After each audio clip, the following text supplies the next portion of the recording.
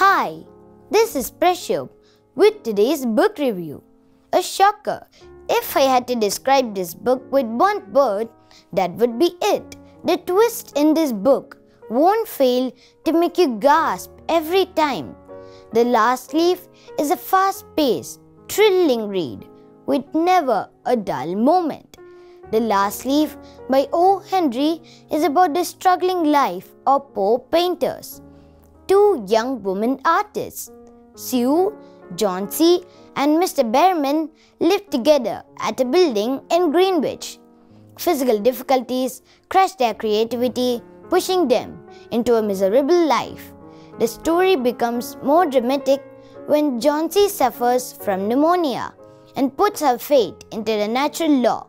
At that time, an unexpected image overturns all predictions, reversing both Johnsy's thought, Sue's anxiety, and everyone's frustration. The Last Leaf is a deception, but it's a great deception to bring about the belief in human life. This is a perfect unselfish sacrifice story because it touches feelings and emotions.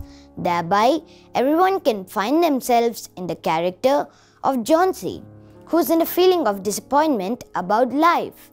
That is why readers should read the story at least once in their lifetime. Thank you.